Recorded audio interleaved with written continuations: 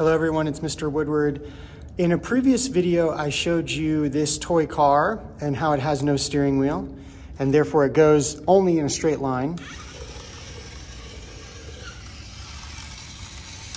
But that if I wanted to make it turn, I had to provide a force perpendicular to the direction of its motion. And so I used a spring scale, which is really just this springed hook, to pull on the car perpendicular to its direction of motion and to cause it to turn.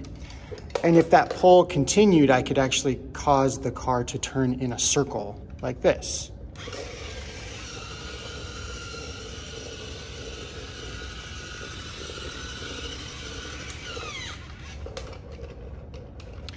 We learned that the inward pull caused by the spring scale is called a centripetal force. It's a center-seeking force, and it points this way in this direction, this way in this direction, and when the car is this way, that pull is this way, always towards the center.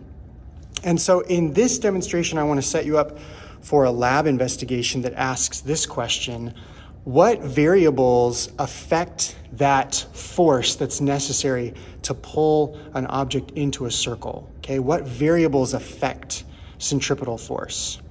And so what we're going to do is we're going to take this idea of the car spinning around in a circle and we're going to turn it into a scientific model. So one of the things that might affect the amount of pull that's required to produce the circular path is, first of all, the mass of the object, okay? And so what we're going to do is we're going to replace the car with just a bunch of different masses. And I'm going to start with a relatively small mass, and I'm going to hook it up to something that can measure the force, right? And now this mass doesn't have its own ability to move forward, so I'm going to have to twirl it in a circle.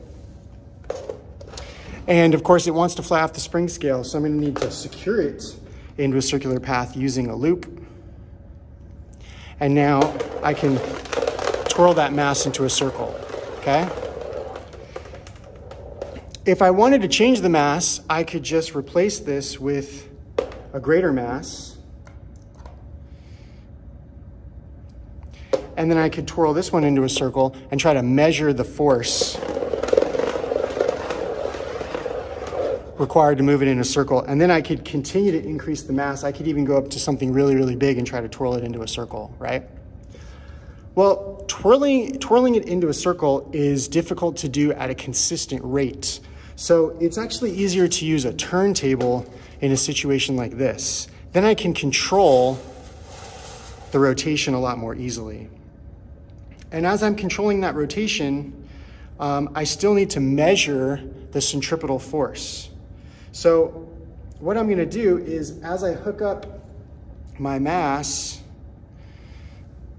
I'm going to attach a spring scale, and actually a large format spring scale, through a pulley that will allow me to measure the force, the inward force, as the object rotates in a circle, and so to move around in a circle. So it's going to kind of move like this, right? So first thing I can do is change the mass. The second thing that I can do in my experiment is I can change the velocity, the rate of rotation, right?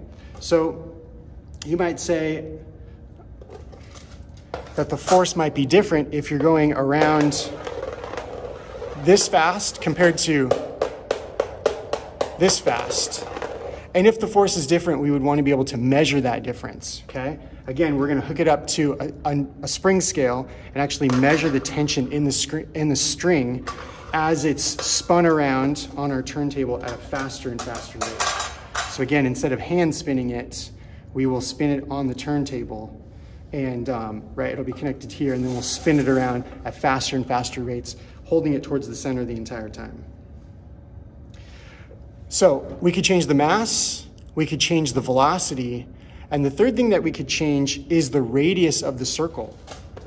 So how would changing the radius of the turn affect the centripetal force? So this would be a very tiny radius. This would be a little bit bigger. And this would be a very large radius.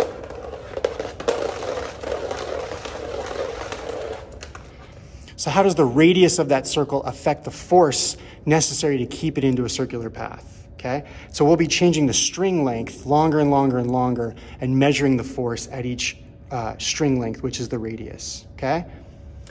Now, you're going to get access to some videos that actually show these different experimental setups on a website called Pivot Interactives, where you'll be able to change the mass, change the velocity of the rotation, and you'll be able to change the radius of the string. And then using the spring scale that's visible in the video, you'll be able to see, and by the way, the spring scale will move like this. That would be 2 newtons, 4 newtons, that'd be 4.5 newtons. Looking at the spring scale to see the centripetal force at each situation. Good luck.